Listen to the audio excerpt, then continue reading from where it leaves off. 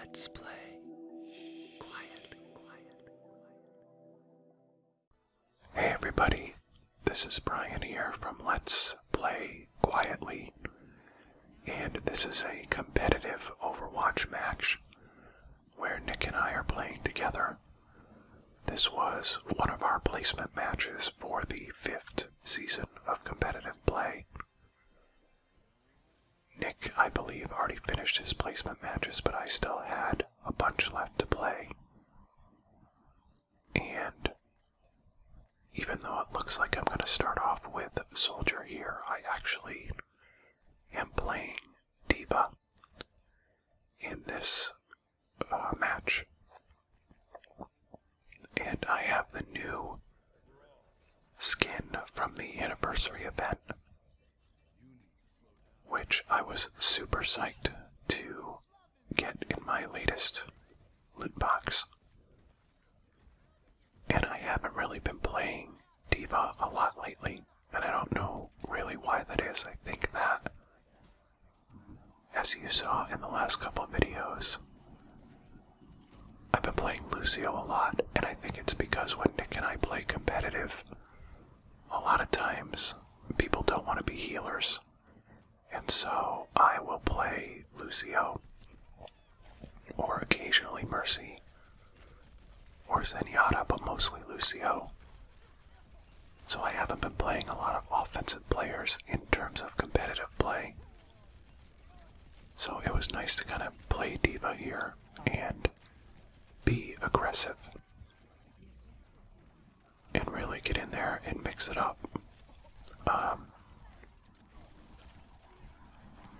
By the way, I don't know if you can hear in the background, but there is a solitary fly that is flying around my room, and it is driving me insane. But I'm doing my best to ignore it, because every time I try to track it down, it goes and hides somewhere, and then I end up standing in the middle of the room for 10 minutes like a moron. So I decided to go ahead and record. But back to the match. We've got them pushed all the way back to just outside their spawn at this point. And we're doing pretty good. I almost got myself in trouble there, but thanks to Mercy and thanks to my boost, I was able to get out of there. But they're really just trying to poke at us right now and find some way to kind of get in there. And again, having a Mercy healing you is really nice. And I'm doing pretty decent so far, but their Mercy just rezzed everybody. And then Reinhardt put them all on the floor, so. And I think I let that go as soon as. Yeah, that was a terrible use of my ultimate, because it didn't kill anybody, and then it left me right in front of Zarya, and she just melted me. Even though I think Hanzo got credit for that kill. So we're back at it now, and they've taken the point, so they're gaining ground on us. I forget where Nick is at this point, but he's usually leading the team in kills, so I could play for a million years and I'll never be as good as he is at this game. So I just try to focus on doing my job. And right now my job is being targeted by Reinhardt, and he killed me again. So I felt like I started this match off pretty strong. And then, about halfway through this first round, I was getting frustrated a little bit, because I got killed a couple times in a row pretty quickly. So, right here I'm just trying to change it up and come at it a different way. But they were sort of waiting on it, so here we are back to my usual sort of entry point. And we took the point back.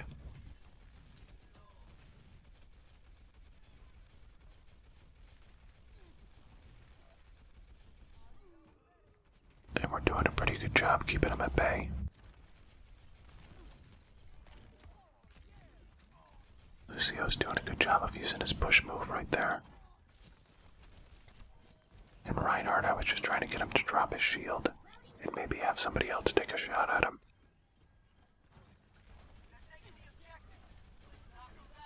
And also trying to take out their Mercy. Which is, again, that was kind of, I overextended myself there. And ended up getting myself in trouble, but then, oh man, I almost had that Mercy, and if I had killed her, she would not have been able to res the rest of that team, so that was a missed opportunity right there. That's one of the reasons I like going back and watching these matches afterwards, is that it really gives you some good insight into what you could be doing differently and how you can improve. Like, even when you have a good match, like, it's easy when you have a terrible match to see what you could have done differently, but if you have a decent match, there's always room for improvement, especially for me, because I consider myself a very mediocre Overwatch player. But we ended up taking that round, so we're on to round 2, and I had 7 objective kills so far, which, I mean, the only thing that means to me is that I spent a lot of time around the point, which is good, because as a tank, I want to do that. I love that emote for D.Va, so I just have to use it all the time. And she's got some good sprays as well. That was her cookie spray, even though I put it under a suitcase. Coming in the back door here. And we've already got some competition, and you gotta be super careful with Lucio on this one because he can knock you right off the edge of the map. So I just have to be careful around him. I was happy that Mercy was helping me out, but once she got killed, I was sort of left out there and did not really play that well. I probably should have boosted back into the main point area and stayed away from Soldier, who was healing himself as he was going one-on-one with me. So there's Nick. You can see that Nick is playing Soldier 76 for our team. And Nick does a very good job of keeping himself in the game. Like, he usually has a very good kill to death ratio. So even if he's not getting a ton of kills, which he usually is, but even if he's not, he stays alive and he stays in the match. I have a tendency to overextend myself a lot of times, and when I do that, obviously if you're a healer or something, that's 30 seconds or more that you're out of the mix and not healing your teammates and stuff, so. But here, basically the rest of this battle's taking place on this point, so they have 65% of it.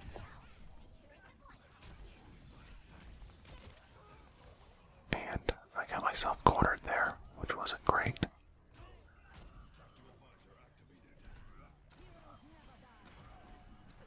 But then, Mercy rezzed me, which was awesome.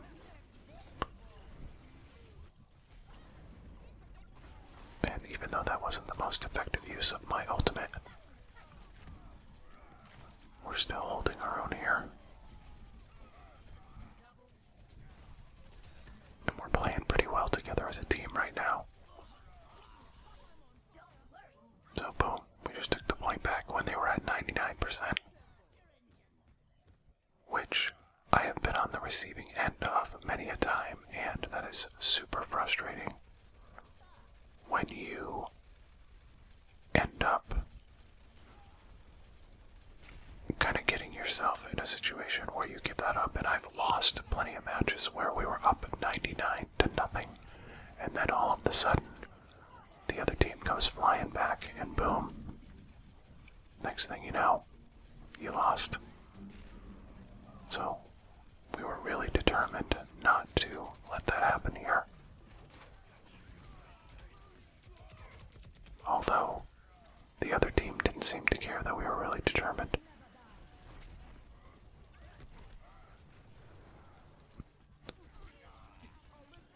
I should have gotten right back into my mech and not left myself out there without that mech. But luckily, I didn't end up getting killed, so we fought off that particular flurry, and their Mercy got caught out there by herself, which that never works out well.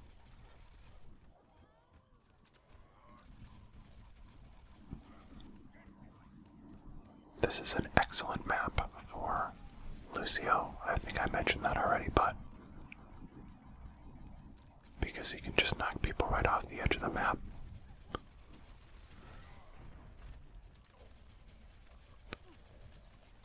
And I knew they were going to make a move, so this was stupid, but basically I was just trying to draw them out the back of the room and make them chase me. And I guess it worked alright, but there was no way I was going to survive that, so I guess in the end it was probably not worth it. But here we are at 99%.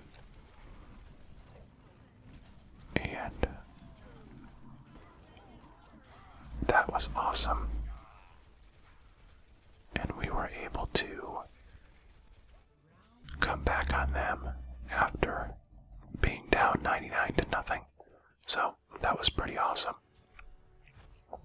Because as I mentioned, that has happened to me in the opposite direction many a time. So here we go for round 3.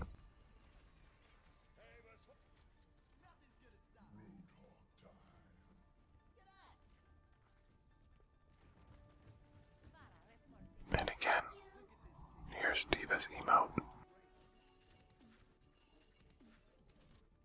Just because it's so good.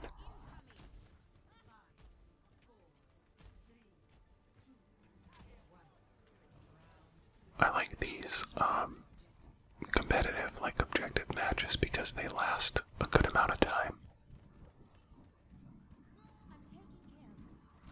You know, the only thing that really sucks is if you have somebody quit out of a match, because then you're kind of screwed. But I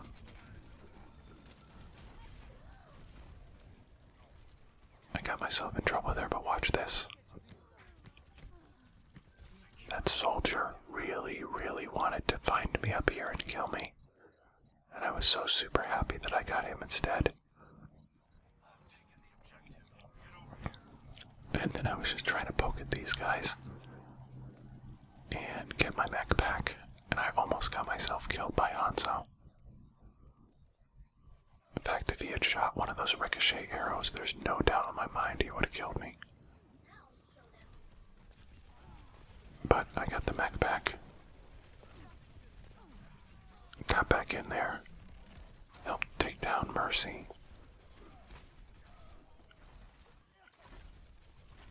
And I can't remember if we kept the point here or not.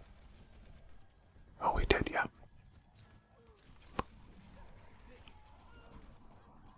So now we're putting them on their heels a little bit.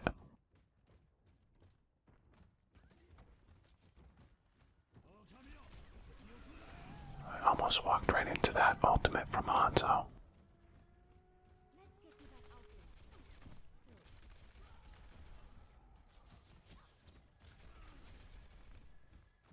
See, that was a good example of where I would normally over-pursue, and I would have chased him, and he probably would have killed me, or at least knocked me out of my mech.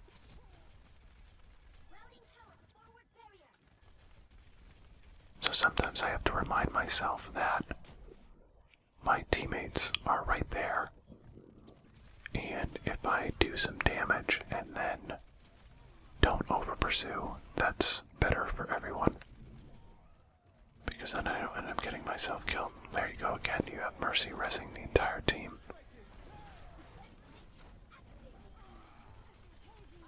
That's super frustrating when you basically get everybody off the point.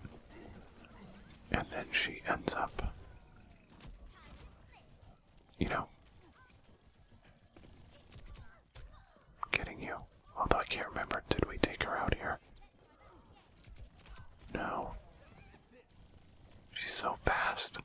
It's really not even fair trying to track her down with D.Va, although I did take out that Reaper.